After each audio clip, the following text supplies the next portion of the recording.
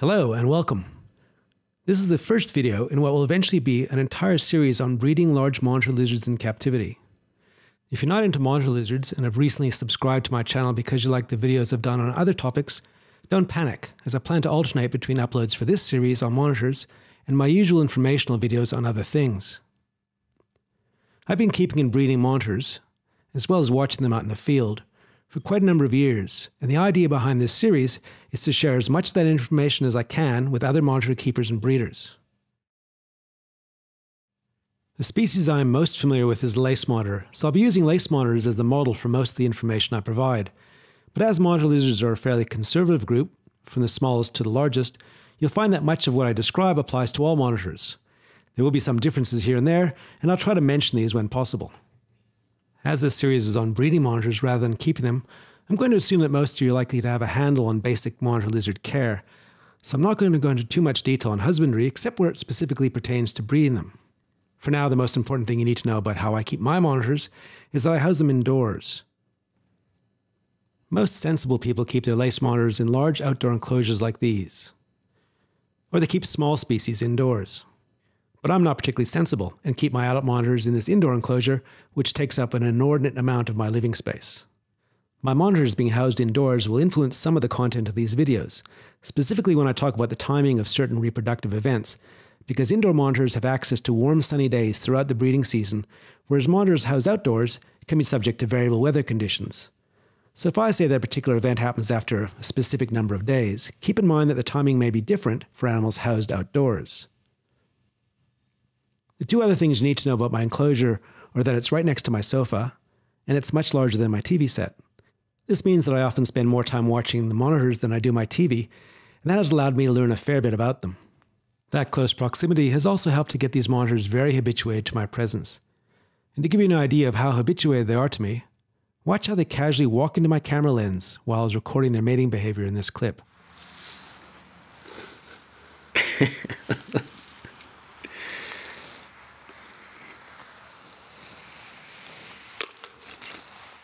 The best thing about them being so habituated is that everything is on for show, nothing escapes my notice, and it's the observations I've been making over the years which I'll be sharing with you in this video. I'm going to start off with my first tip. If there's one tool which I found to be absolutely necessary for breeding monitors, it's this, and that is some form of record keeping. These are the journals in which I've been writing down observations for all the years I've been breeding monitors. Everything goes in here.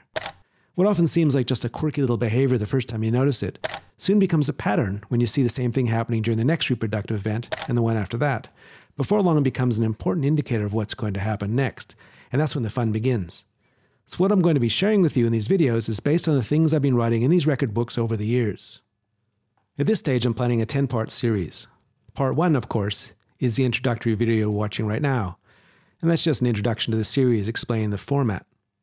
Part 2 will be about sexing monitors visually, since one usually needs a pair in order to breed them. Part 3 will be modifications to the enclosure specific to breeding, such as providing a nesting area for the female. It'll also include husbandry considerations, such as trying to feed two adults in the same enclosure, which can sometimes be trickier than it sounds. Part 4 covers the start of the reproductive cycle when the female undergoes what is known as vitellogenesis, or cycling. I'll explain what this is, how to identify it through the female's appearance and behavior, and perhaps even some hints on how to trigger it. Part 5 is the reptile porn part of the series. This is when we get down to the nitty-gritty, how monitors mate, what is normal behavior, how often they mate, and how long the mating period usually lasts. Probably not suitable for work unless you work in a zoo, and something you don't want your friends to know you watch anyway, as you just look creepy.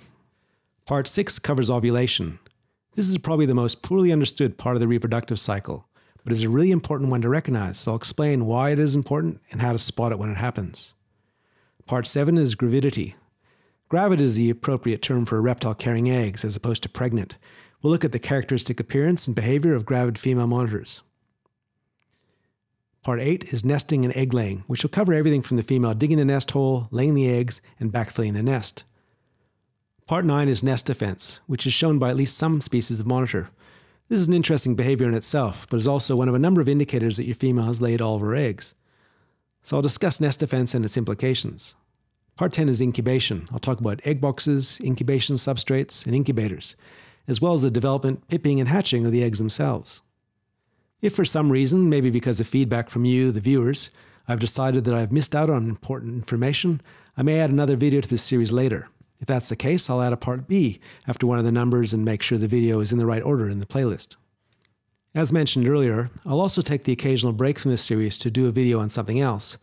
Not all of my subscribers are into monitors, so I don't want to completely disenfranchise them. This doesn't mean I've stopped the series. Now, if you want to be notified of when new videos are posted, please click the subscribe button below the video.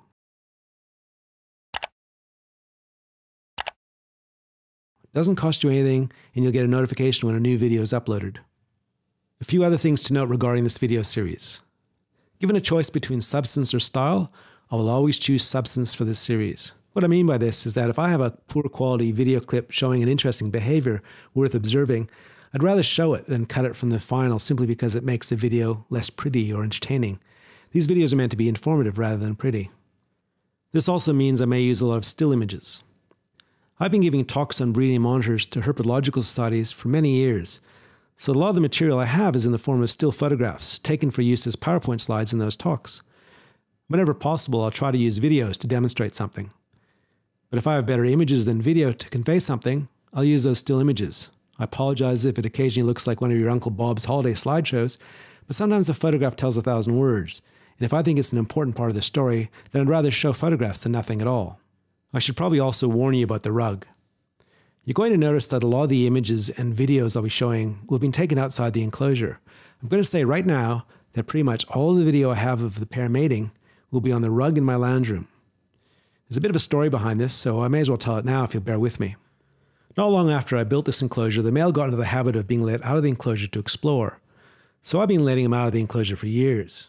I've recently done a video of the routine he does for being let out, called Can You Train a Lizard? I'll put a link in the description to this video.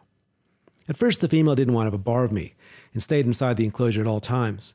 So for the first few years, all the photographs I have of them mating were taken inside the enclosure. All that changed in October of 2004. It was in the middle of the mating season, and the male was out wandering when the female decided that she wanted to be let out too. I let her out and put her on the tile floor outside the enclosure to see what would happen. The male started to follow her, and before long they were mating on the floor. This is one of the very few photographs I have them mating on the floor, because shortly after that the female discovered the rug, and they started mating on that. I decided to just leave them be for a while. I remember it well because the new season of South Park had just started, and they were mating on the rug while I was watching TV. Cartman's face seems particularly appropriate. That was the start of it all, but for the next 10 years or so the female would mate almost exclusively on the rug. Here's some photographs of the pair on the rug from different reproductive events over the years. I have thousands of photographs like this. They will occasionally mate elsewhere, and even in the enclosure now and then, but for the most part, they prefer the rug. I currently have my male paired with another unrelated female, and she soon followed the same pattern as the previous female, preferring the rug. The downside to them preferring the rug, of course, is that I often come home from work with the pair desperately waiting to be let out. I did say earlier that this is one of the very few photographs I have of the pair mating on the floor. Usually when the male tries to mate with a female on the floor, she'll squirm out from underneath him and head for the rug. But one day, this female was exploring my thongs, or flip-flops if you're an American, crawled under the strap and got stuck. When the male found her like that and tried to mate with her, the rubber sole stopped her from being able to slip out from underneath him, and I ended up getting this funny photograph.